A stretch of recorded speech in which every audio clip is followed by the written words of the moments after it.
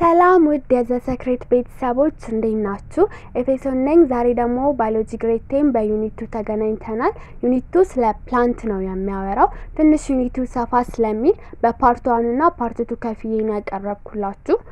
በፓርት 1 የምንመለከተውን ኦብጀክቲቮች እዚህ ጋር አስቀምጫለሁ። የመጀመሪያው ሊስት ዘ ካራክተሪስቲክ ኦፍ ፕላንት ነው። የፕላንቶችን ባህሪ ምን ለየት ያደርጋቸዋል የሚለውን ሊስት እናደርጋለን። ሁለት ዲስቲንግዊሽ ዩኒክ ፊቸር ኦፍ ፕላንት ፕላንቶችን ዩኒክ ፊቸር ከሌሎች ነገሮች ምን ይለያቸዋል የሚለውን እናያለን። ከዛ ዲፈረንሺየት ቢትዊን ፍላወሪንግ ኤንድ ነን ፍላወሪንግ ፕላንት ፍላወሪንግ እና ነን ፍላወሪንግ ፕላንት ምንድነው የሚያለያያቸው፣ ፍላወር መኖሩ አለመኖሩ ምን አይነት ኢምፓክት አለው የሚለውን እናያለን። ከዛ ሪፕሮዳክቲቭ ስትራክቸር ፎር ክላሲፋይንግ ፕላንት ኤንድ ፍሎራ ስትራክቸር ሪፕሮዳክቲቭ ስትራክቸርን ተጠቅመን እንዴት ፕላንቶችን ክላሲፋይ እንደምናደርግና ፍሎራ ስትራክቸራቸውን እናያለን። ከዛ ድሮ ዘ ኤክስተርናል ኤንድ ኢንተርናል ስትራክቸር ኦፍ አንጂኦስፐርም የአንጂኦስፐርምን ኢንተርናል እና ኤክስተርናል ስትራክቸሩን እያንዳንዱን እናያለን። በመቀጠል ሊስት ዲፍረንት ታይፕ ኦፍ ፖሊኔቲንግ ኤጀንት ፕላንቶች ሪፕሮዲዩስ ለማድረግ ፖሊኔሽንን ይጠቀማሉ። ፖሊኔሽንን ሲጠቀሙ ደግሞ ኤጀንቶች ያስፈልጋሉ። እነሱ እነማን እንደሆኑ እናያለን። ሌላው ዲስክራይብ ዘ ስትራክቸር ኦፍ ሲድ ኤንድ ኢምብሪዮ ሲድ እና ኢምብሪዮ ምን አይነት ስትራክቸር አለው፣ ለምን ይጠቅማል የሚለውን እናያለን። ሊስት ዘ ዲፍረንስ ቢትዊን ዳይኮት ኤንድ ሞኖኮት ዳይኮት እና ሞኖኮት ምንድናቸው፣ ዲፍረንሳቸውስ ምንድነው የሚለውን እናያለን። በመጨረሻም ኤክስፕሌን ዘ ፕሮሰስ ኦፍ ሲድ ጀርሚኔሽን ሲድ እንዴት ጀርሚኔት ያደርጋል፣ ከዛ በኋላ ደግሞ እንዴት ነው ፕላንቱ ግሮዝ የሚለውን ሙሉ ፕሮሰሱን በዚህ ቪዲዮ አብረን እናያለን። እሺ የመጀመሪያ ርዕሳችን ካራክተሪስቲክ ኦፍ ፕላንትስ ነው። The word plant include a range of living organisms which share many characteristics in common. Plant የምንለው ቃል living organismዎችን የሚይዝ ሲሆን በውስጣቸው የተለያዩ ካራክተሪስቲኮችም ኮመንሊ ሼር የሚያደርጉ living organisms ናቸው። Plants are living things like other living things. Plant can grow, reproduce and irritable. Plantos living thing ናቸው። አንድ ነገር ደግሞ living thing ነው ስንል ማሟላት ያለበት ነገር አለ። ከዛ ውስጥ ለምሳሌ እነሱ grow ማድረግ ይችላሉ፣ ያድጋሉ፣ ይራባሉ፣ ለነገሮች ምላሽ ይሰጣሉ። አንድ living thing ነው ለመባል 7 ክራይቴሪያዎችን ማሟላት መቻል አለበት። እነሱን ካላሟላ አንቆጥረውም። ለምሳሌ ቫይረስን እንደ living thing ሳይሆን የምናየው እንደ non living thing ነው። ምክንያቱም ከሰባቱ ነገሮች አንዱን ብቻ ሪፕሮዳክሽንን ብቻ ስለሚያከናውን ማለት ነው። ፕላንትስ አር መልቲ ሴሉላር ኢኳሮቲክ ሴል። አሁን እዚህ ጋር ቁልፉ ነገር እዚህ ጋር ነው ያለው። ፕላንቶች ምንድናቸው? መጀመሪያ መልቲ ሴሉላር ናቸው። የተሰሩት ከሲንግል ሴል ሳይሆን ወይም ዩኒሴሉላር አይደሉም፣ ከብዙ ሴሎች ነው የተሰሩት። እንዲሁም ኢኳሮቲክ ናቸው ስንል ትሩ የሆነ ኒኩለስ አላቸው። ሀፍ ትሩ ኒኩለስ ኤንድ ሜምብሬን ባውንድድ ኒኩለሳቸው ትሩ ሲሆን በሜምብሬን ደግሞ ባውንድ የተደረገ ኒኩለስ ነው ያላቸው። ስለዚህ ፕላንቶች ሁለቱ ነገሮች መታወቅ አለባቸው። መልቲ ሴሉላር ናቸው፣ እንደገና ደግሞ ኢኳሮቲክ ናቸው ወይም ትሩ የሆነ ኒኩለስ ነው ያላቸው እንጂ ፕላንቶች ዩኒሴሉላርም አይደሉም ፕሮካሮቲክም አይደሉም። ይሄን በደንብ ያዙ። ሌላው ፕላንትስ አር አውቶትሮፒክ ኦር ሰልፍ ፊዲንግ they are also named producer. ፕላንቶች አውቶትሮፒክ ናቸው። የራሳቸውን ምግብ በራሳቸው ነው የሚያዘጋጁት። አውቶ ማለት ሲጀመር ሰልፍ ማለት ነውና ሰልፍ ፊዲንግ ብለን እንጠራዋለን። ልክ 9ኛ ክፍል ፉድ ቼን ስትማሩ ካስታወሳችሁ ብሮደር ቤዝ ከስር የሚገኘው ፕላንት ነው። ለምን? አምራች ስለሆኑ ነው። ለሰው ልጆች ወሳኝ ናቸው። ለተፈጥሮ የሚባለውም እነሱ ብቻ ናቸው የራሳቸውን ምግብ ማዘጋጀት የሚችሉት። በዛ ምክንያት ነው።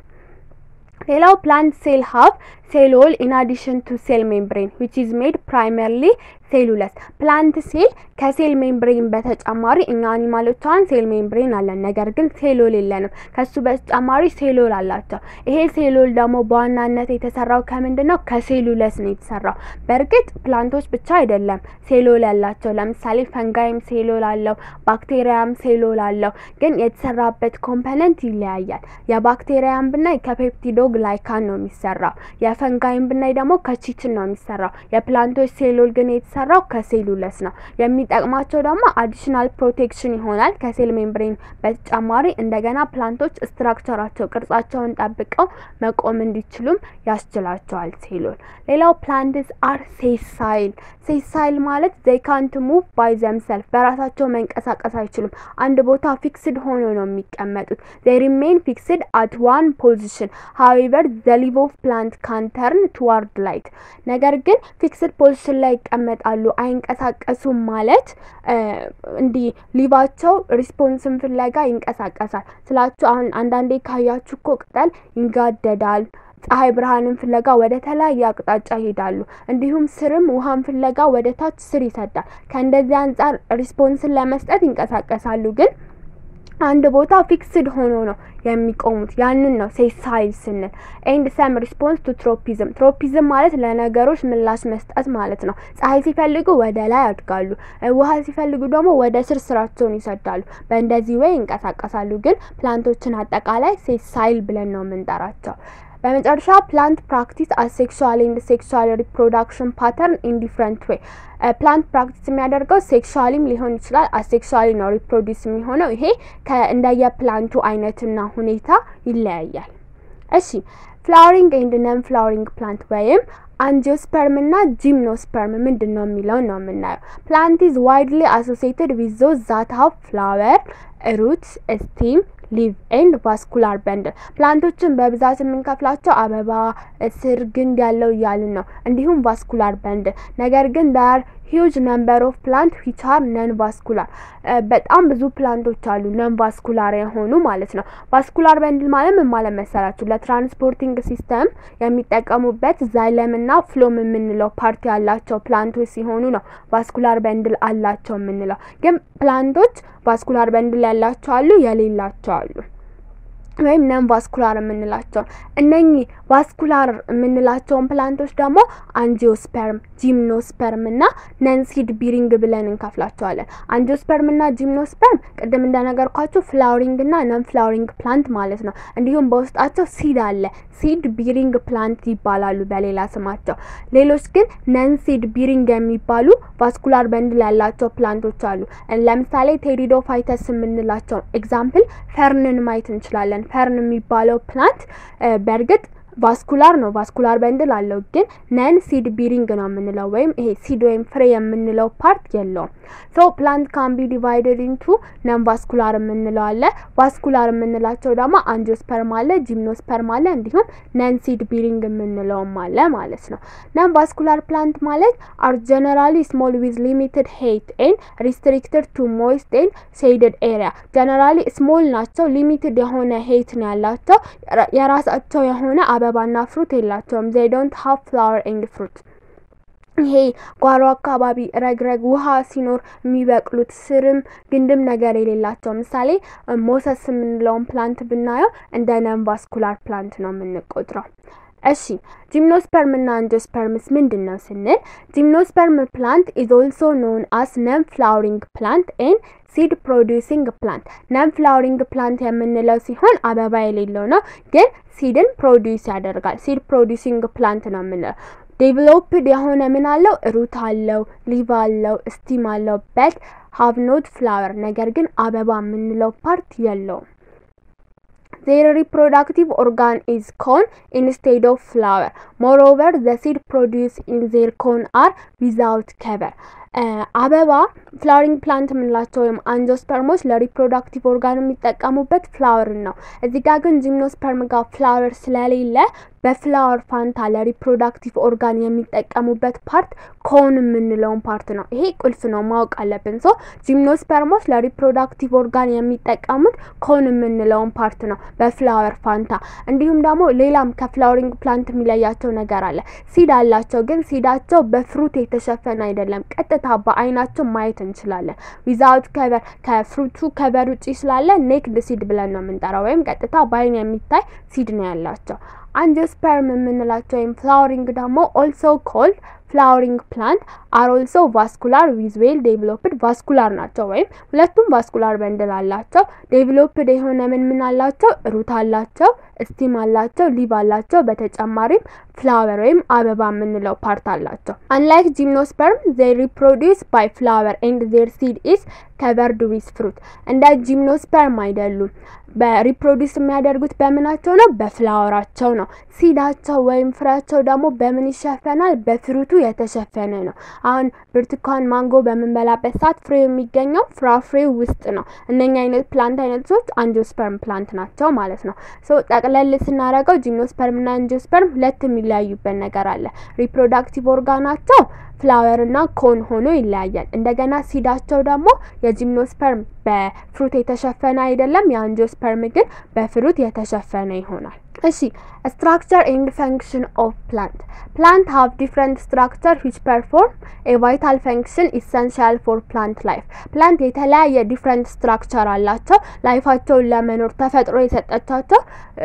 አሪፍ ስትራክቸሮች አላቸው። እነሱን እያንዳንዱን ከፋፍለን እናያቸዋለን በቀጣዩ ስላይድ። it will focus on external and internal structure of flowering plant። ግን በዚህ ዩኒት ፎከስ አድርገን የምናየው የፍላወሪንግ ፕላንትን ኢንተርናል እና ኤክስተርናል ስትራክቸርን ነው። plant have different functions that is basically used to nature of life። የተለያየ ፈንክሽን አላቸው። እዚህ ጋር እንደ ምሳሌ ትንሽ ነው እንጂ ያቀረብኩላችሁ በጣም ብዙ ፈንክሽን ነው ያላቸው። የመጀመሪያው ለምሳሌ absorbing water and mineral from soil ወይም ሪሳይክል። ለነገሮች ሪሳይክል ህይወት ሲጀመር የሪሳይክል ውጤት ነች። እኛ እንሞታለን፣ ፕላንቶችም ይሞታሉ፣ ይበሰብሳሉ፣ ሚኒራል ይሆናል አፈር ውስጥ፣ እሱን ስበው ያወጡታል። ከዛ ለኛ ምግብና ኦክሲጅን ይሰጡናል። እንዲህ ያለ የሪሳይክልን እኛም እንጠቅማለን። በርግጥ ግን ዋና ሚናውን የሚጫወቱት ፕላንቶች ናቸው። ሌላው ፕሮዳክሽን ኦፍ ፉድ ኤንድ ኦክሲጅን ፎር አኒማል፣ ለኛ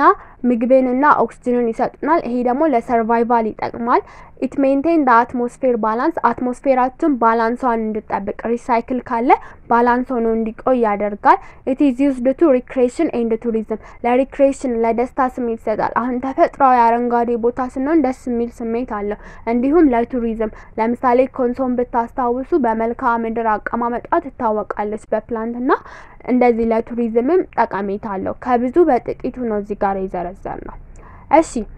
አንጂኦስፐርም ወይም ፍላወሪንግ ፕላንት የምንላቸው ሁለት ሜጀር ሲስተሞች አሏት። እሱም the shoot system እና the root system ነው። shoot system ሁሌ above the ground የምናገኘው ፓርት ነው። root system ደግሞ under the ground የምናገኘው ፓርት ነው። the shoot system the plant part usually found above the ground and include the organs such as stem, leaf, flower, fruit, bed and branches። ሹት ሲስተም የምንለው ሁሌ ከግራውንዱ በላይ የምናገኘው እኛ ባይናችን የምናየው ፓርትን የሚይዘው ፓርት ሲሆን ሊፍ፣ ፍላወር፣ ፍሩት የምንለውን ፓርቶች የሚይዝ ነው። flower and fruit may be missing depending on their reproductive stage of plant። ነገር ግን ፍላወር እና ፍሩት እንደየ ፕላንቱ አይነት ሊኖርም ላይኖርም ይችላል። አንጂኦስፐርም ከሆነ ይኖራል፣ ጂምኖስፐርም ከሆነ ላይኖር ይችላል። እንደዚህ እንደየ ፕላንቱ ሊለያይ ይችላል። the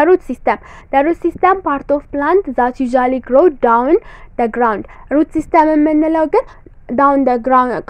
ground በታች የምናገኘው እኛ ማናየው ክፍል ስሩ ፓርት የሚገኝበት root system ተብሎ ይጠራል። ኢንክሉድ የሚያደርገው ደግሞ primary, top root, lateral root, root hair, root tip, root cap የምንላቸውን ፓርቶች ይይዛል። የሩትን ክፍል ነው ከስር የምናገኘው። root are distinguished from an underground stem in that it doesn't bear either leaf or bud። ሩትን ከአንደርግራውንድ ስቲም የምንለየው አንዳንድ ፕላንቶች አንደርግራውንድ ስቲም አላቸውና እንትን ሊቭ ወይም በድ ቅጠልና ቅርንጫፎች የሉትም ለሩት ሲሆን ማለት ነው። ይሄንን በደንብ ያዙ። ሹት ሲስተም እና ሩት ሲስተም እዚህ ጋር ምስሉ ጋር እንደምንመለከተው ሹት ከላይ ያለው ሲስተም ነው፣ ሩት ደግሞ ከስር ያለው ሲስተም ነው። እሺ ቀደም እንዳወራ ነው ኤክስተርናል እና ኢንተርናል ፓርት ስትራክቸርን እያንዳንዱን እናያለን ብለናል። የምንጀምረው ከሊፍ ነው። the external part of leaf ፔቶል፣ ላሚና፣ ሚድሪብ፣ ማሪጅን ኤንድ ቤዝ እና ቲፕ የምንላቸውን ፓርት የያዘ ነው።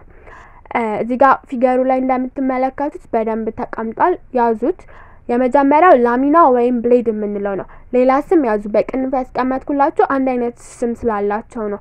በዚህኛውም በዛኛውም ሊጠየቅ ስለሚችል ሁለቱንም ያዙ። ላሚና ወይም ብሌድ የምንለው broadest part which is flat, wide and commonly thin። ሰፋ ያለው ፓርት ሲሆን ጠፍጠፍ ያለ ነው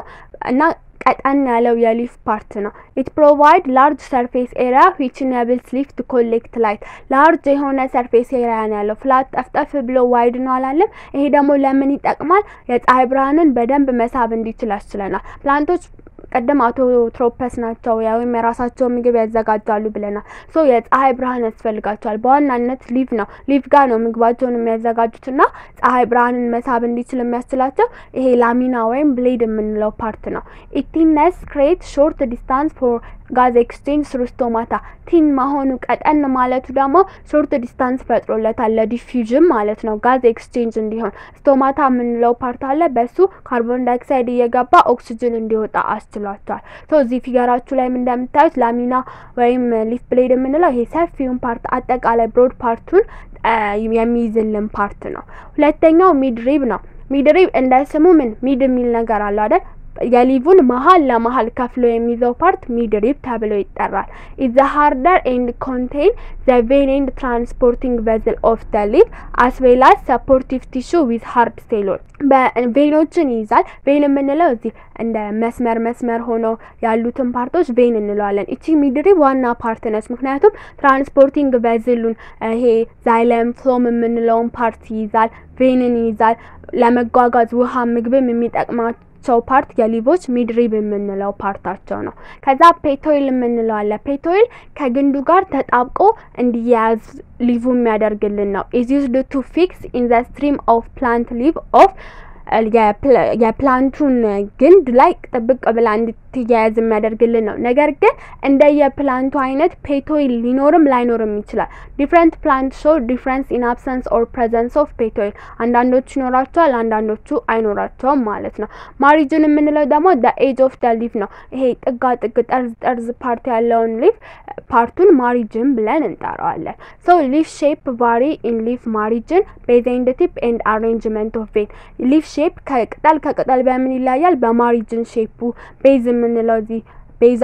ስሩ አካባቢ እዚህ አካባቢ ያለውን ፓርት ነው ቤዝ የምንለው እንዲሁም በቬኑ ቬን መስመሮቹ ናቸው ብያቸዋለሁ አንዳንዶቹ ኔት የሆነ ቬኒቴሽን ሊኖራቸው ይችላል እንደ መረብ የሆነ አንዳንዶቹ ደግሞ ፓራራል አሁን ስዕሉ ላይ ያለው ፓራራል የሆነ ቬኒቴሽን ነው ያለው እንደዚህ አንፃር የሊፍ ፓርት ከአንዱ ቅጠል ሌላ ቅጠል ሊለያይ ይችላል ማለት ነው እሺ ኤክስተርናል ስትራክቸር ኦፍ ሊፍ ያንን ይመስላል አሁን ደግሞ ኢንተርናል ስትራክቸር ኦፍ ሊፍን እንመልከት ኢንተርናል ስትራክቸር ኦፍ ሊፍ ሁለት ሌየር ነው ያለው እሱም outer layer እና middle layer የምንለው ነው outer layer this is also known as epidermis ተብሎ ይጠራል outer layerን በሌላ ስሙ ምን ብለን እንጠራዋለን epidermis ብለን እንጠራዋለን epidermis is a single layer of tightly packed cell that cover the upper and lower surface of the leaf single layer ሲሆን packed ከሆኑ ሴሎች ነው የተሰራው የሊፉን upper part እና lower part ሸፍኖ የምናገኘው ፓርት ነው the upper epidermis is usually covered by waxy cuticle waxy cuticle which is transparent cell light for photosynthetic but prevent water loss ይሄ ኤፒደርሚስ የምንለው ከቨሬጅ ፓርት ነው ካልን በምን ይሸፈናል ዋክሲ ከቲክል በመንለው ፓርት ይሸፈናል ይሄ ደግሞ ከቲክል ፓርቱ የፀሐይ ብርሃንን ትራንስፓረንት ነው ማሳለፍ ይችላል ነገር ግን ውሃ ሎስ እንዳይሆን ያደርጋል ፎቶሲንቴሲስን ለማከናወን የፀሐይ ብርሃንና ውሃ ያስፈልገናል ሶ ፀሐይ ብርሃን ሲገባ ውሃ ሎስ እንዳይሆን የራሳቸው አዳፕቲቭ ሜካኒዝም አላቸው ይሄ ደግሞ ምንድነው የራሳቸው ዋክሲ ከቲክል አላቸው አንዳንዴ ድሮ ልጅ ያላችሁ ስትጫወቱ ካያችሁ ቅጠል እንዲ ግፍፍ ስታረጉት ነጭ ፓርት ይወጣል ያቺ ነጭ ኤፒደርሚስ ብለን የምንጠራት በውስጡም ዋክሲ ከቲክልን ይይዛል ማለት ነው The lower epidermis usually contain bean-shaped guard cells that leave open space known as stomata. Lower epidermis የምንለው ደግሞ bean-shaped የሆነ ወይም ይሄ አተር ባቄላ የሚመስል ፓርት አለው ያቺ ጋርድ ሴል ትባላለች በሁለት ጋርድ ሴሎች መካከል ክፍተት ይፈጠርና ስቶማታ ይፈጠራል ይሄ ስቶማታ ደግሞ ለምንድነው የሚጠቅመው ለጋዝ ኤክስቼንጅ ወይም ካርቦን ዳይኦክሳይድ እየገባ ኦክሲጅን እንዲወጣ ያስችላቸዋል ስቶማታ በሌላ ስሙ ሊትል ማውዝ ኦር ኖዝ እንለዋለን ምክንያቱም ልክ እንደኛ አፍንጫችንን እንደምንጠቀመው ነው ፕላንቶች ስቶማታቸውን የሚጠቀሙት ማለት ነው ስቶማታ is mostly found in lower epidermis ለምን lower epidermis ላይ መሆን አስፈለገው ለምን upper epidermis ላይ አናገኘውም ብለን ስናስብ upper epidermis ላይ ቢሆን ጋዝ ኤክስቼንጅ ማድረግ ሲፈልጉ በሚከፈትበት ሰዓት ውሃ ሎስ ይሆናል ውሃ ሎስ ሲሆን ደግሞ ለፕላንቶች ጥሩ አይደለም ለዛ በዛ ምክንያት ነው lower epidermis ላይ የሚገኘው ይሄ ለምን አስችሎታል to reduce water loss የውሃ ሎስን ለመቀነስ and regulate oxygen and CO CO2 ሪሊዝን ለመቆጣጠር ያስችላል ማለት ነው። ሶ አውተር ሌየር ወይም ኤፒደርሚስ የምንለው ሁለት ፓርት አለው አፐር ኤፒደርሚስ እና ሎወር ኤፒደርሚስ አፐር ኤፒደርሚሱ ምን እንደሆነና ሎወር ኤፒደርሚሱ ምን እንደሆነ በደንብ ለይታችሁ አይቁ ሁለተኛው ሌየር ሚድል ሌየር ነው ሚድል ሌየር በሌላ ስሙ ምን ይባላል is known as mesophil or middle leaf layer ተብሎ ይጠራል mesophil ወይ middle leaf layer እንላለን it includes tissues that are directly or indirectly involved in photosynthesis include የሚያደርገው ደግሞ በቀጥታ ወይም በተዘዋዋሪ ለፎቶሲንቴሲስ የምንጠቀምበትን ፓርት የሚይዝ ነው there are two regions in mesophil cell በሜሶፊል ሴል ሁለት ሪጅኖች አሉ ማናማ ፓላሳይድ ሴል እና ስፖንጂ ሴል የምንላቸው ፓላሳይድ ሴል ምንድነው ስንል is composed of regularly arranged and closely packed columnar cell composed የሆነው regularly arranged ከሆኑና ጥቅጥቅ ካሉ ሴሎች ሲሆን the cell contains the largest number of chloroplasts per cell ይሄ ሴል ኮንቴን የሚያደርገው large number of chloroplasts ይይዛል chloroplast አለ ማለት ደግሞ ፎቶሲንቴሲስ ይከናወናል ፎቶሲንቴሲስን በደንብ በሚቀጥለው በፓርት 2 እንመለከታለን እና ይሄ ፓላሳይድ ሴል በውስጡ ብዙ number of chloroplasts ይይዛል at the layer is immediately beneath the upper epidermis it is the best position to carry out photosynthesis ሌየሩ ቀጥታ ከአፐር ኤፒደርሚስ በታች መገኘቱ ለፎቶሲንቴሲስ በደንብ እንድንጠቀም አስችሎናል ምክንያቱም አፐር ኤፒደርሚስ ላይ ፀሐይ ስለሚስብ የፀሐይ ብርሃኑ ደግሞ ለፎቶሲንቴሲስ ይጠቅማል በዛ ምክንያት እንድንጠቀም አስችሎናል ከፎቶሲንቴሲስ በተጨማሪ in addition used to maximize the diffusion of CO2 and capillary movement of water በተጨማሪ ካርቦን ዳይኦክሳይድ ዲፊዩዝ እንዲሆንና ውሃ ሙቭ እንዲሆን ፓላሳይድ ሴል ይጠቅማል ፓላሳይድ ሴል በፒ ነው የሚጀምረው ፎቶሲንቴሲስን በፒ ነው የሚጀምረው ስለዚህ ፒፒ ብላችሁ ያዙት ፓላሳይድ ሴል በዋናነት የሚጠቅመው ለፎቶሲንቴሲስ ነው እሺ ሁለተኛው ስፖንጂ ሴል ነው ስፖንጂ ሴል the spongy layer lives below the palasaid cell ከፓላሳይድ ሴል በታች የሚገኝ ሲሆን it is irregular shape ቀደም ፓላሳይድ ሴል ላይ regular shape ነው ብለናል እዚህ ጋር ግን irregular shape with fewer chloroplasts የተወሰኑ ክሎሮፕላስቶችን ነው የሚይዘው they are loosely arranged with air space loosely ነው arrange የሚሆነው በመሃሉ air space አለው which are very close to stomata allow diffusion of O2 water vapor and CO2 ይሄ ደግሞ የሚጠቅመው ጋዝ ኤክስቼንጅ እንዲኖር O2 ካርቦን ዳይኦክሳይድ እና ዋተር ቫፐር ዲፊዩዝ እንዲሆን ያስችለናል ስፖንጂ ሌየር ስፖንጂ ሴል በኤስ ነው የሚጀምረው ስቶማታ ደግሞ ለጋዝ ኤክስቼንጅ ይጠቅማል ኤስኤስ በሚለው እዚህ ጋር ደግሞ ይሄ ማየት ትችላላችሁ ስለዚህ አጠቃላይ ኢንተርናል ስትራክቸር ኦፍ ሊፍ አፐር ኤፒደርሚስ አለው ከአፐር ኤፒደርሚስ ቀጥሎ ፓላሳይድ እና ስፖንጅ ሴል አሉ ወይ ሜሶፊል ሚድል ሌየር የምንለው ከስር ደግሞ ሎወር ኤፒደርሚስ አለው አፐር እና ሎወር ኤፒደርሚስ ደግሞ አውተር ሌየር ኦፍ ሊፍ ይሆናል ኢንተርናል ስትራክቸሩ ይሄን ይመስላል ከዛ በመቀጠል የምናየው ደግሞ the structure of stem ነው መጣፋችሁ ላይ external structure of stem ለምን ዝም ብዬ ነው ጨመርኩላችሁ the external structure of stem include node petoil እና leaf include የሚያደርገው node የምንለውን petoil leaf የሚያጣብቅልንና leafን ይይዛል እንደዚህ ያዙት በኢንተርናሉ ጋር ስንመጣ ግን ኢንተርናል ስትራክቸር ኦፍ ስቲም መጀመሪያ ኤፒደርሚስ የምንለው ፓርት አለ ኤፒደርሚስ is the outermost layer of the stem the outermost layer of stem ነው the outer wall are greatly thicked with cuticle to minimize water loss ልክ እንዳይቀደሙ ኤፒደርሚሱ በምን የተሸፈነ ነው cuticle የምንለው ፓርት አለው ለምን ውሃ ሎዝ ወይም ዋተር ሎዝ እንዳይፈጠር ሚኒማይዝ ለማድረግ ማለት ነው ከኤፒደርሚስ ስር ደግሞ ሃይፖደርሚስ የምንለው ፓርት አለ lies below the epidermis it is mainly composed of coloncyma ከኤፒደርሚስ በታች የሚገኝ ሲሆን mainly ደግሞ ኮምፖዝ የተደረገው ከኮሎንታይማ ነው that are specially thickened at the corner due to the deposition of thick cellulose thick የሆነ ነው ወፈር ያለ ነው ለምን ሴሉለስ የምንለው ፓርት ዲፖዝ ስለሚደረግበት ወይም ስለሚጠራቀምበት በዚህ ምክንያት ደግሞ this enables the layer to give mechanical strength of steam በዚህ ምክንያት ለምን አስችሎታል የሜካኒካል strength of steam ስቲሙ ጠንካራ እንዲሆንና ሃሪፍ strength እንዲኖረው የሚያስችለው ከዚህ የተነሳ ነው ከዛ ኮርቴክስ የምንለው ፓርት አለ ኮርቴክስ consists of a few layers የተወሰኑ ሌየሮችን ይዛል ሼፑ thin walled large round or oval cell ሊሰራ ይችላል የሚጠቅመን በዋናነት ኮርቴክስ ለምንድነው ለፉድ ስቶሬጅ ወይም ምግብን ለማጠራቀም ነው የምንጠቀምበት ኮርቴክስ የምንለው ፓርት ከኮርቴክሱ ውስጥ ደግሞ ኢንዶደርሚስ የምንለው ፓርት አለ ኢንዶደርሚስ is the inner part of cortex ያው እዚህ ጋር inner part of cortex ነው which separates the cortex from the vascular bundle ስራው ምንድነው vascular bundle እና cortexን መለያየት ነው ከሱ በተጨማሪ it is usually contain starch grain thus the endodermis serve as a food reservoir and may be termed as a starch sheath ሲጀመር ኮርቴክስ ለምን ይጠቅማል አልኳችሁ ለፉድ ስቶሬጅ ነው የሚጠቅመው ኢንዶደርሚስ ደግሞ የሚገኘው ኢንሳይድ ኦፍ ዘ ኮርቴክስ ነው ፕላንቶች ምግቦቻቸውን አዘጋጅተው ምግባቸውን ለሚፈልጉት ነገር ከተጠቀሙት በኋላ የማይፈልጉትን ስቶር ያደርጉታል ስቶር በሚያደርጉበት ሰዓት ያ ስታርች ተብሎ ይጠራል ይሄ ስታርች ሽዙ ደግሞ የሚጠራቀመው ኢንዶደርሚስ የምንለው የስቲም ክፍል ውስጥ ይሆናል እሺ ከዛ ቫስኩላር በንድል አለ ቫስኩላር በንድል አር ሎንጊቱዲናል ስትራንድ ኦፍ conduct used in transport system by xylem and phloem longitudinal የሆነ ስትራንድ ሲኖረው የሚጠቅመው ደግሞ ለትራንስፖርቴሽን ነው ምንን ስንል xylem እና phloem በመጠቀም xylem ለምን ይጠቅመናል to transport water and mineral ውሃንና ሚኒራልን ትራንስፖርት የሚያደርገው xylem ነው phloem የምንለው ደግሞ transport synthesized food to different tissue either for utilization or storage phloem የምንለው ትራንስፖርት የሚያደርገው ፉድን ሲሆን ወይ ሊጠቀሙበት ለሚፈልጉት ነገር ሊሆን ይችላል አለበለዛ ደግሞ ስቶር ለማድረግ ሊሆን ይችላል የመጨረሻው ፓርታቸው ፒዝ ነው ፒዝ ማሐከል ላይ የሚገኘው ፓርት ነው occupies the central portion of the stem composed of thin-walled cell thin-walled ከሆነ ሴል ነው የተሰራው which are round or polygonal shape roundም ሊሆን ይችላል ወይ polygonal ሊሆን ይችላል በውስጡ ደግሞ intracellular space ሊኖርም ላይኖርም ይችላል የሚጠቅመን ፉድን ስቶር ለማድረግ እንዲሁም ኢንተርናል ትራንስሎኬሽን ኦፍ ዋተር ካንድ ቦታ ወላ ቦታ ሙቭ ማድረግ እንዲችልም ይጠቅመናል እዚህ ፊገሩ ላይ ያው በሼፕ ተቀምጦላችኋል በኦርደር ብትይዙት ጥቅሙን ለማስተዋወስ ይጠቅማችኋል መጀመሪያ ኤፒደርሚስን አየን ከዛ ሃይፖ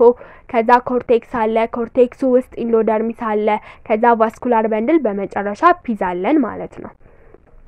እሺ ታይፕ ኦፍ ሩት ነው ቀጣዩ ሩት ሁለት አይነት ታይፕ አለው ቤዚካሊ ማለት ነው ታፕ ሩት እና ፋይበረስ ሩት ብለን እንከፍለዋለን ታፕ ሩት ምንድነው ስንል it consists of one large primary vertical root ኮንሲስት የሚያደርገው አንድ በቃ ሜን የምንለው ፕራይመሪ ሩት ነው ያለው እንጂ ላተራል የምንላቸው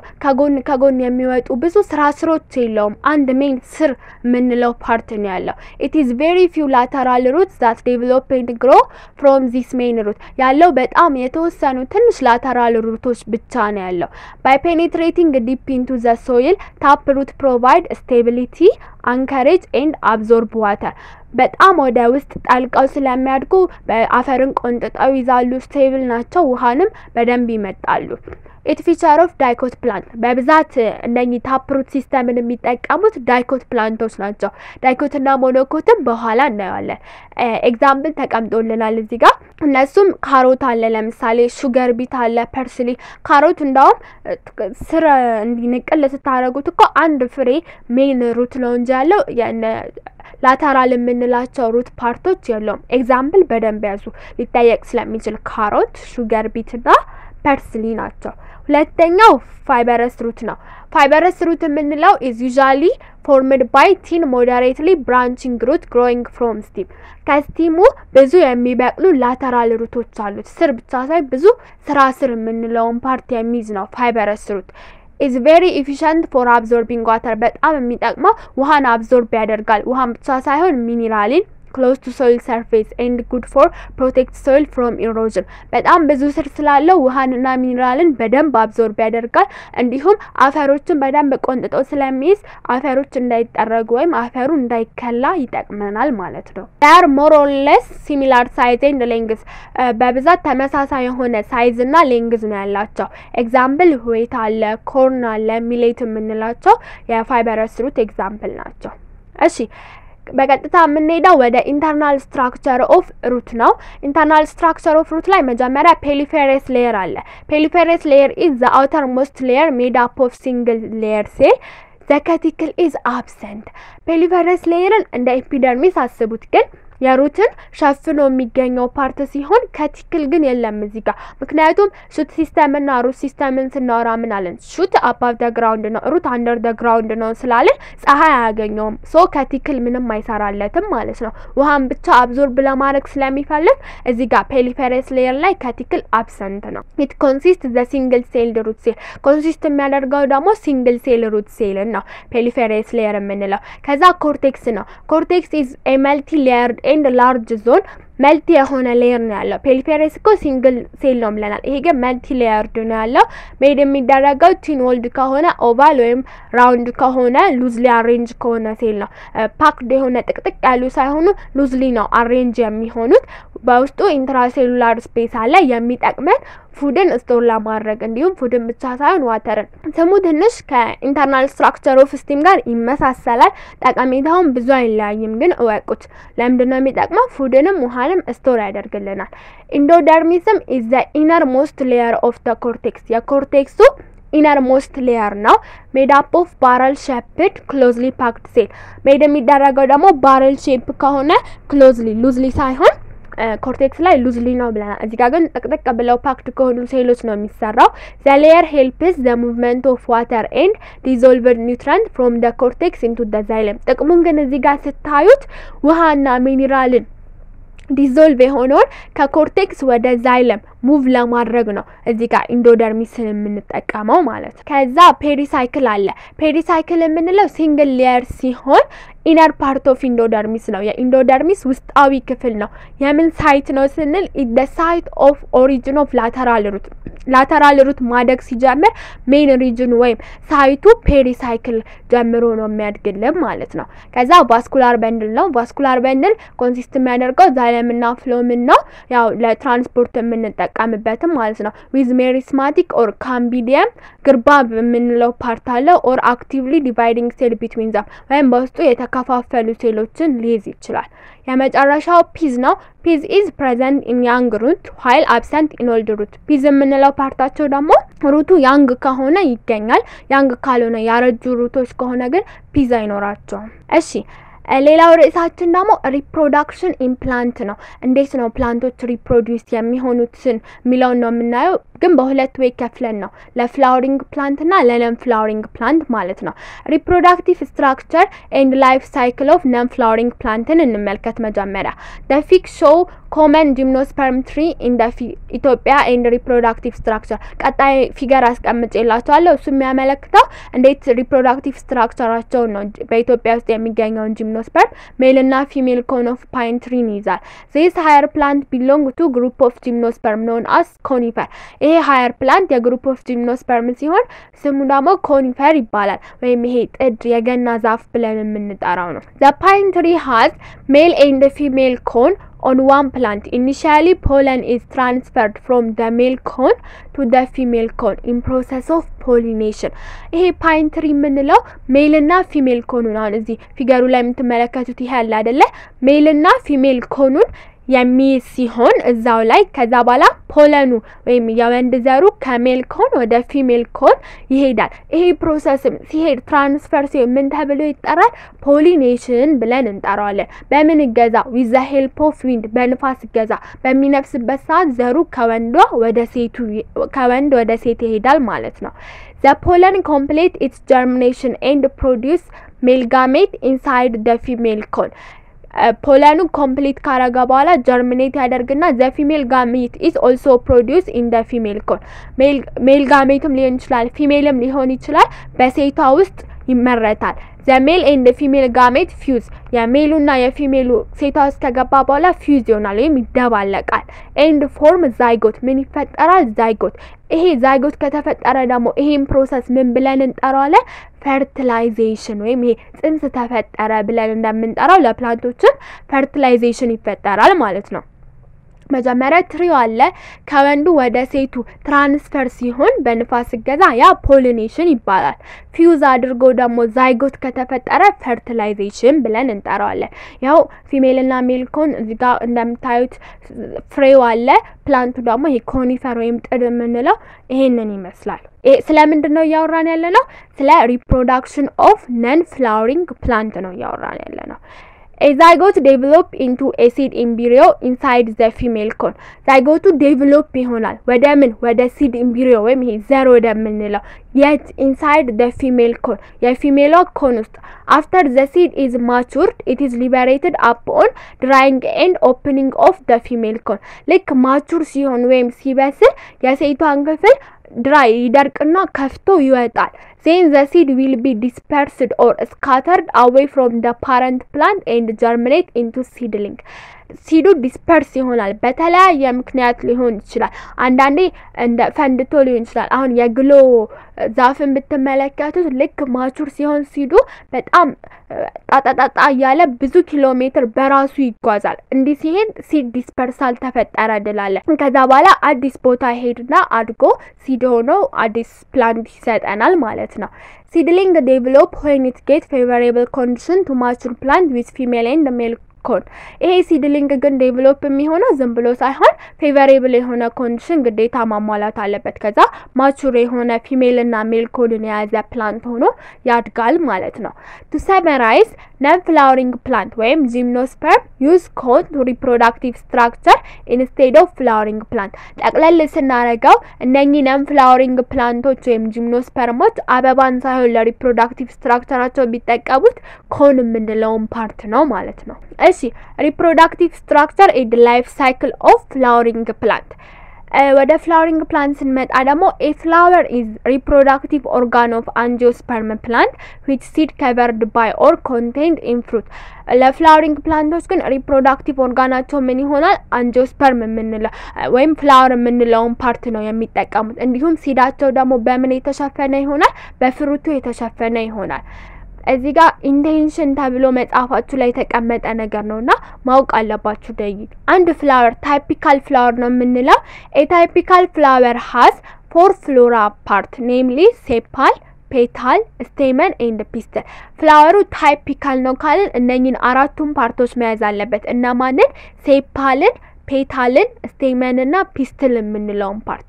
አንድ ፍላወር ደግሞ a complete flower ነው ስንል አራቱም የፍሎራ ፓርቶች ከተገኙ complete flower ነው ብለን እንጠራዋለን incomplete ነው የምንለው ደግሞ incomplete flower if it doesn't have any one of the flora part ከአራቱ አንዱ ከጎደለ incomplete flower እንለዋለን አራቱም ካለው ደግሞ complete flower ብለን እንጠራዋለን perfect flower የምንለው ደግሞ both stamen እና pistil ሲይዝ አንዱ የአበባ ፕላንት ላይ ወንድም ሴትም ሲገኝ ማለት ነው stamen pistilም ካለ perfect flower ብለን እንጠራዋለን imperfect flower የምንለው ደግሞ does not have either stamen or pistil stamen ወይም pistil ከሁለት አንዱ ከሌለ ወይ ስቴመን ብቻ ነው የሚኖረው ወይ ፒስትል ብቻ ነው የሚኖረው እንጂ ሁለቱም አንድ ላይ የማይገኙ ከሆነ imperfect flower ብለን እንጠራዋለን pistillated የምንለው ደግሞ ፒስትል አለው ነገር ግን ስቴመን የለውም have a pistil but no stamen stamen ካለው ደግሞ stamen አለው ነገር ግን ፒስትል የሌለው ፓርት ከሆነ stamen እንለዋለን ማለት ነው ስለዚህ እነዚህ ነገሮች በደንብ ማወቅ አለባችሁ ታይፒካል ፍላወር አራቱም ፓርት አለው ኮምፕሊት ፍላወርም እንደዛው ኢንኮምፕሊት ካልን ከአራቱ አንዱ ላይ ኖር ይችላል የቱ እንደሆነ ግን አይታወቅም ፐርፌክት ከሆነ ስቴመንንም ፒስትልንም አንድ ላይ ይዛል ኢምፐርፌክት ከሆነ ደግሞ ከሁለት አንዱን ነው የሚይዛው ፒስትሌትድ ከሆነ ፒስትል አለው ስቴመን ግን የለውም ስቴመንድ ከሆነ ደግሞ ስቴመን አለው ፒስትል ግን የለውም እሺ አራቱ የፍሎራ ፓርቶች እና ማን ናቸው ምንድነው ጥቅማቸው አራት የፍሎራ ፓርቶች አሉ እነሱም የመጀመሪያው ሴፓል ወይም ካይላክስ የምንለው ሲሆን አንዷ ፍሬ አንዷ ፓርት ሴፓል ትባላለች ብዙ ሴፓሎች ደግሞ አንድ ላይ ካይላክስ ተብለው ይጠራሉ usually green leaf like structure protecting the lower part of female and male part green leaf like structure ሲሆን የሜል እና የፊሜሉን ፓርት ፕሮቴክት አድርጎ ቢይዝልን ነው ይሄ አበባ አቃፊ የምንለው ፓርት ነው ሴፓል የምንለው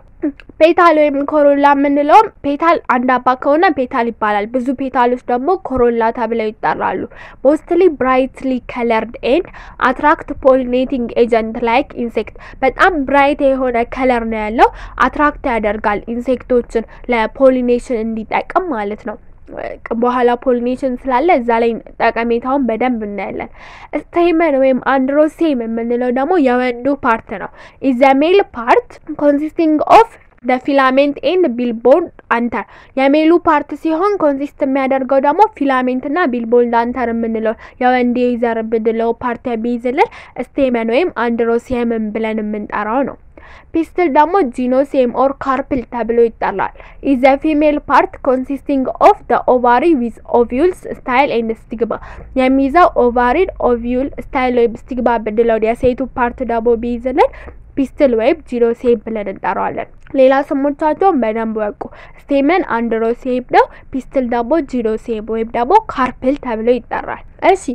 pollination is ምንድን ነው? pollination is the transfer of pollen grain from the anther of stamen to the stigma of the pistil. pollination የምንለው the transfer of pollen grain ከአንተሩ ወይም ከየወንዴው አንተር ኦፍ ስቴመን ወደ ስቲግማ ኦፍ ፒስትል ሲጓዝ pollination ተፈጠረ ብለን እንጠራለን። this transfer can be between stamen and pistil on one flower or between flower or one plant ከሆነ self pollination የምንለው ሲሆን or between two flower on different plant ከሆነ ደግሞ cross pollination ብለን እንጠራዋለን። ትራንስፈር የሚሆነው ሴቴውም ወንዴውም ክፍል አንድ አበባ ላይ ተገኝቶ ከሆነ እዛው በዛው ስለሆነ self pollination ብለን እንጠራዋለን። ግን ወንዴው ሌላ ቦታ ሴቴው ሌላ ቦታ ሆኖ የሆነ ርቀት ተጉዞ ቢሄድ ከሆነ cross ስለሚያደርግ cross pollination ብለን እንጠራዋለን። pollination required pollinating agents such as insect or wind. There is a strong relationship between the nature of flower and the pollinating agent. pollination ምን require ያደርጋል? pollinating agentዎችን እንደማ ኢንሴክቶች ሊሆኑ ይችላሉ፣ ንፋስ ሊሆን ይችላል፣ እኛ አኒማሎችም ልንሆን እንችላለን። ለምሳሌ ንብ መጥቶ አበባ ይቀስማል፣ እዚህ ጋር ሜዳል እዛ ጋር ሜዶ ይቀስማል። በዛን ሰዓት pollination እንዲፈጠር እየረዳቸው ነው። ይሄ ፔታል ብለን የምንጠራው የአበባው ክፍል ከለርፉል ሆኖ የሚቀርበው ለነሱ ነው። እነሱን በመሳብ pollination እንዲፈጠር ስለሚያስችል ማለት ነው። እሺ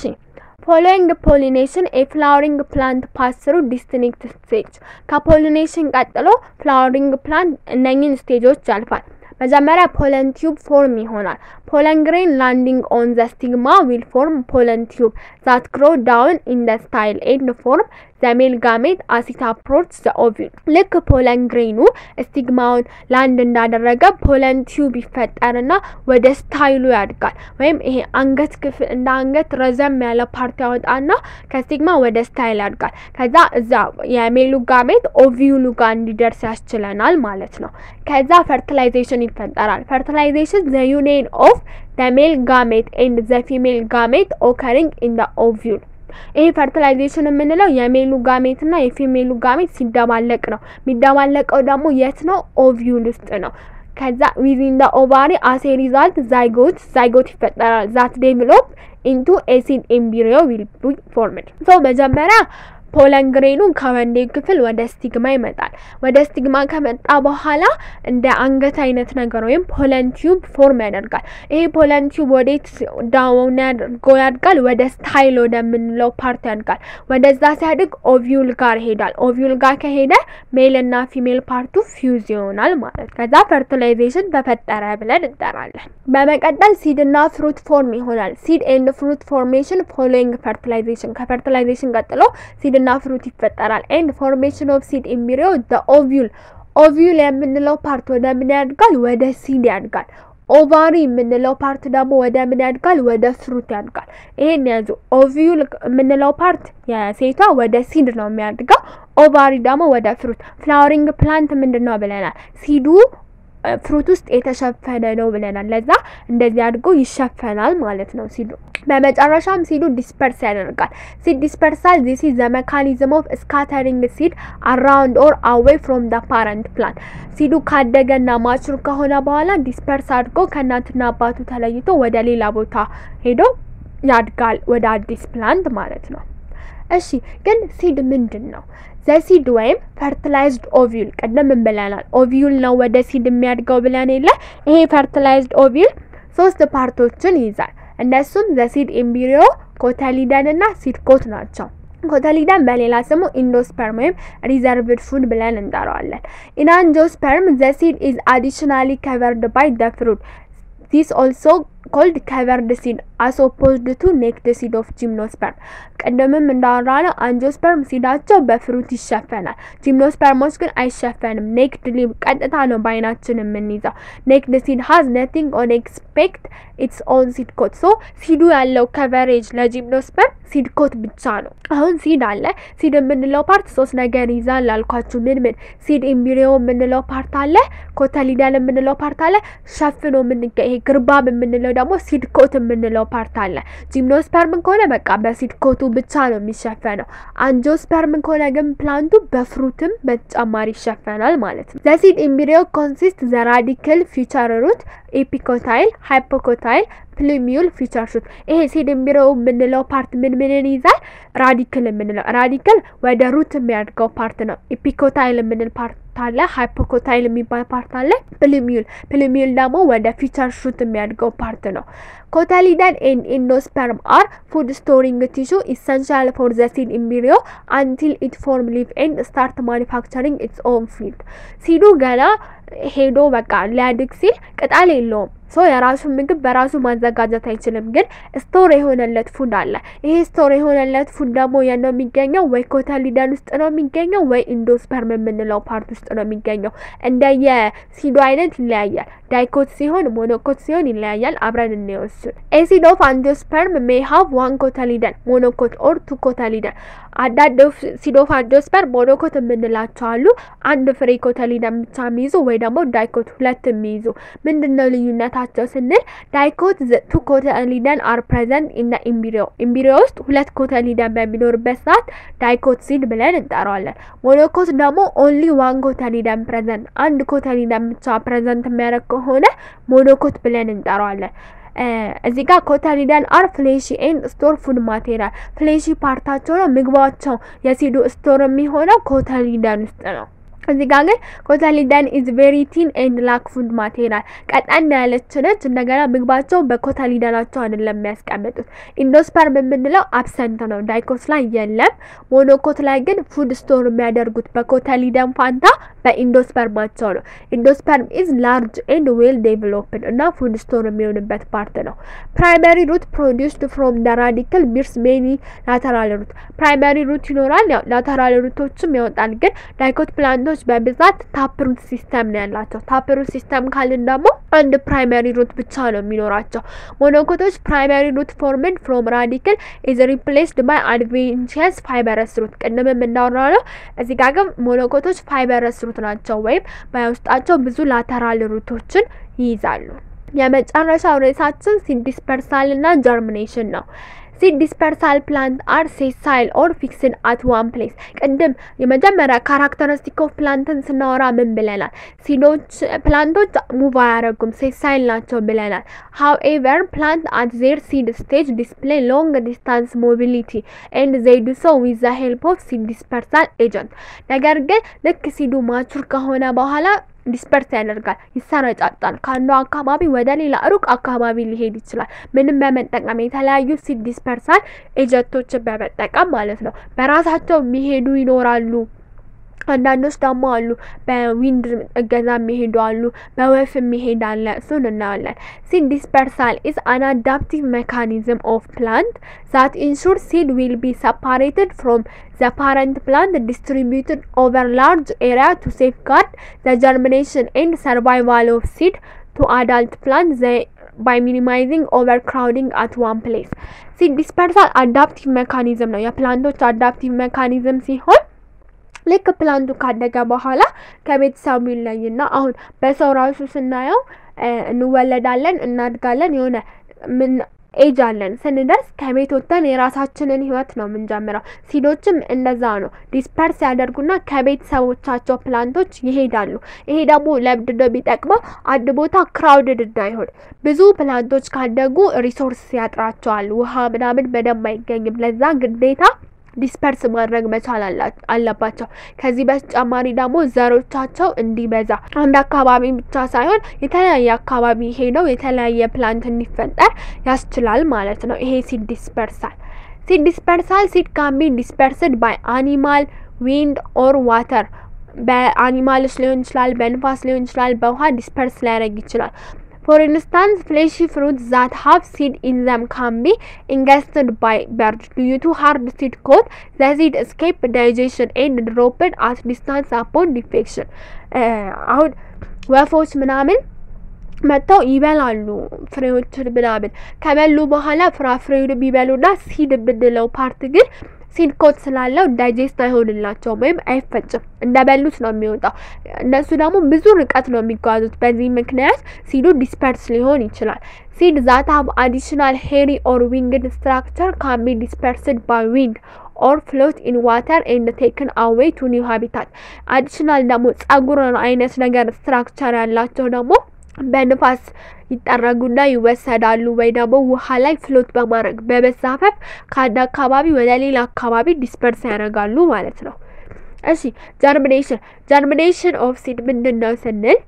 germination of seed the life of flowering plant start with a tiny seed embryo that stay dormant until the essential condition for active growth are fulfilled መጀመሪያ ሲዱ ዶርማንት ስቴጅ ላይ ነው የሚቀመጠው ወይ ምንም ፌቨሬብል የሚባለው ወይ የሚያስፈልገው ሁኔታ እስኪሟላለት ድረስ እንደ ዶርማንት ይቀመጥና ልክ ግን የሚያስፈልጉ ኮንዲሽኖች ሲሟላ አክቲቬት መሆን ይጀምራል Germination is the resumption of active growth to the embryo after a period of dormancy. Dormancy ልክ ካበቃ በኋላ የሚፈጠረው ፕሮሰስ germination ተብሎ ይጠራል. There are 3 essential conditions for seed germination. seed germinate እንዲሆን 3 essential conditions አሉ. የመጀመሪያው ውሃ ወይም moisture ነው. It is important for germinating seed. ውሃ ወይም moisture ግዴታ ያስፈልጋል. ምክንያቱም because the hydration of the seed coat increase its permeability to O2 ሲዱ በምን የተሸፈነ ነው ብያቸዋለሁ በሲድ ኮት የተሸፈነ ነው ብለናል አይደል እሱን እያረሰረሰ ውሃው ኦክሲጅን እንዲገባለት ያደርገዋል ከዛ በተጨማሪ ደግሞ it is essential for the enzymatic hydrolysis of organic food and act as agent of transport in translocation of solid substance enzymatic hydrolysis እንዲፈጠር ኢንዛይሞች የሚሰሩበት የራሳቸው ስፔሲፊክ የሆነ ነገር አላቸውና እነሱን በመጠቀም ውሃም እንደ ሪአክሽን ሚዲየም ይጠቀሙበታል ነገሮችን እንዲዞልቭ ለማድረግ ፕሮሰስ ለማስጀመር ውሃ በደንብ ይጠቅማቸዋል ማለት ነው ሁለተኛ ኦክሲጅን ነው ኦክሲጅን it is necessary for aerobic respiration ለaerobic respiration ይጠቅማቸዋል by which the seed get energy for the growth to the embryo ሲሉ embryo እንዲያድግ ኢነርጂ ይፈልጋል ኢነርጂ ፕሮሰስ ደግሞ ይሄ ATP ብናምን ለማብራት ምን ያስፈልጋል ግዴታ ኦክሲጅን ወይም አየር ያስፈልጋል አየር የማያገኝ ከሆነ ፕላንቱ ዝም ብላችሁ ቆፈር አርጋችሁ ፍሬውን ተክላችሁ ውሃ ማሰጡት ከሆነ አየር የማያገኝ ከሆነ ሲዱ ፕላንት ሆኖ ሊወጣ አይችልም ምክንያቱም ኤሮቢካሊ ሪስፓየር አድርጎ ኢነርጂ ማግኘት አለበት ይሄንን ስለ ኢነርጂ በደንብ 11 ክፍል የምትመለከቱት ይመስለኛል ሶስተኛው ደግሞ ቴምፕሬቸር ወይም ደግሞ ዋርምዝ ነው seed require optimum temperature for germination germinate ለማድረግ optimum temperature ይጠቀማል ቅድም ስለ ኢንዛይም አንስቼላችሁ ነበር ኢንዛይሞች የሚሰሩበት የራሳቸው ኦፕቲመም ቴምፕሬቸር እና pH ቫልዩ ያላቸው ያ ኦፕቲመም ቴምፕሬቸር ካልተሟላላቸው ስራቸው በአግባቡ መስራት አይችሉም በአግባቡ ካልሰሩ ደግሞ ሲዱ ጀርሚኔት ማድረግ አይችልም ማለት ነው seed germination cover all the process that occur from the time that seed embryo start growth to up formation of young independent plant with photosynthetic leaf ሲዱ እንደዚህ ሁሉ ፕሮሰሶች ከቨር አድርጎ ካለፈ በኋላ ነው ሲድ embryo አድርጎ ወደ young plant የሚለወጠው ማለት optimum moisture air and warmth activate the embryo to start growth optimum የሆነ moisture ካለ air ካለ activate ሆኖ embryo start አድርጎ ያድጋል ካደገ በኋላ አዲስ ሊቭ ያወጣል ስር ያወጣል ከዛ በደንብ ማደግ ይጀምራል with more and more nourishment from the food stored in cotyledon and endosperm the tiny embryo grow more እና more በመገብናቸው ቁጥር ፉድ ስቶር ካደረገበት ኮታሊዳኑ እያደገ ፕሮሰሱ እየሄደልን ይመጣል ማለት ነው እሺ germination ደግሞ ሁለት አይነት ታይፕ አለ epigal germination እና hypogal germination የምንለው epigal germination ep ማለት above ማለት ነው hypo ማለት ደግሞ under ማለት ነው በepigal germination ጊዜ the cotyledon is pushed up to become the photosynthetic surface of the seedling by the elongation of region of the embryo. epigal ከሆነ germination cotyledon push ሆኖ ወደ ላይ ይወጣል እና እዚህ ጋር እንደምትመለከቱት ይላችሁ epigal ሲሆን cotyledon above the ground ነው ያለው ይሄንን በደንብ ያዙ epigal germination ሲሆን ሚለያዩት cotyledon ከላይ ነው ወይስ ከታች ነው ከሚለው አንፃር ነው so በኢፒጋል ጊዜ above the ground ነው ኢፒኮታይል እና ሃይፖኮታይል ግን የፕላንት ፓርት ናቸው እንጂ የሲዱ ፓርት ናቸው እንጂ የጀርሚኔሽን ታይፖች አይደሉም in hypocal germination the cotyledon remain under the soil በሃይፖካል germination ግን cotyledon የት ነው እዚሁ under the ground ነው የሚቀረው epicotyl region of an embryo or seedling stem above the cotyledon epicotyl ምንላት ፓርት ደግሞ ምንድነች ከኮታሊዳኑ በላይ የምትወጣ የሊፍ ፓርት ነች ሃይፖኮታይል ምንለው ደግሞ part of stem of an embryo plant beneath the stalk of the seed leaf or cotyledon and directly above the root በርግጥ ከሩቱ በላይ ነው ግን ከኮታሊዳን ወይም ይሄ ከስቲሙ በታች የምናገኘው ፓርት ሃይፖኮታይል ብለን ነው የምንጠራው ሶ እዚህ ጋር ሰማንቱ ስለሚመሳሰል እንዳያምታታችሁ germination ላይ ሁለት አይነት አለ epigal germination እና hypogal germination epigal germination ከሆነ cotyledon above the ground ያድጋል hypogal germination ከሆነ ደግሞ cotyledon እዛው እስር under the ground ነው epicotyl እና hypocotyl ግን የሲዱ ፓርት ሲሆን epicotyl ከሆነ ከcotyledon በላይ ያለ የሊፍ ፓርት ነው hypocotyl ከሆነ ደግሞ ከcotyledon በታች ያለ የሊፍ ፓርት ነው seed dormancy and germination the site of seed landing at certain place will be either dormancy or germination የሲድ ጣፋንታ መሬት ላይ ላንድ ካረጋ በኋላ ወይ ዶርማንት ነው የሚሆነው ወይ ጀርሚኔት ያደርጋል ፌቨሬብል የሆኑ ኮንዲሽኖች የሚሟሉ ከሆነ ጀርሚኔት ያደርጋል a dormant seed is inactive dormant ምንለው seed inactive ነው ወይም ያላደገ ነው and waiting for the favorable condition to start germination start ለማድረግ ምን ይጠብቃል favorable የሆነ condition ይጠብቃል if there is enough water nutrient the seed will break dormancy and the seed embryo start to develop into a seedling seed favorable የሆነ condition ከተሟላለት ውሃ nutrient temperature የተስተካከለ ከሆነ ወደ አዲስ ያድጋል ወደ አዲስ seedling ወይ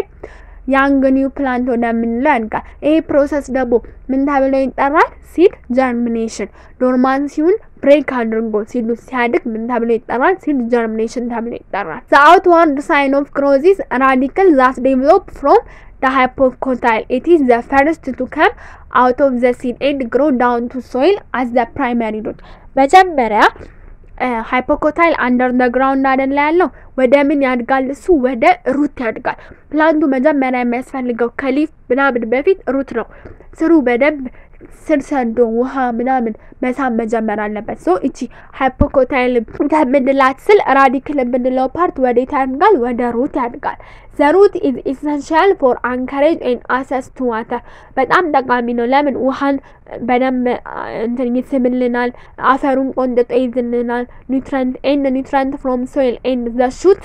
develop from the plumule shoot የምንለው ፓርት ደግሞ ከምን ያድጋል ከplumule grow upward to sunlight soon young plant with photosynthetic leaf start manufacturing its own food radicle እና plumule አለ ራዲክሉ ምን ይሆናል ወደ ሩት ያድጋል ወደ ስር አፈር ቆንጥጦ ይዛል ውሃ ይስባል ሚኒራል ይስባል plumule የምንለው ፓርት ደግሞ ወደ ምን ያድጋል ወደ shoot ወደ ላይ ያድግና ሊፍ ያወጣል ከዛ የራሳቸው ምግብ ማዘጋጀት ይጀምራሉ ማለት ነው it is the position and fate of cotyledon which differentiate hypogal from epigal germination እንደምን እንደተናገርኩት epigal እና hypogal germination የምንለየው በምንድነው በኮታሊዳኑ above the ground ነው የወጣው ወይስ below the ground ከሚለው አንፃር ነው ኢፒ above ማለት እንደሆነ እንዳረሱ ሃይፐር ማለት ደግሞ አንደር ማለት ነው ሶ የዛሬው የዩኒት 2 ፓርት 1 ቪዲዮአችን ይሄንን ይመስላል ማንኛውም ጥያቄ ካላችሁ በኮሜንት ሴክሽን ላይ አስቀምጡልኝ አመሰግናለሁ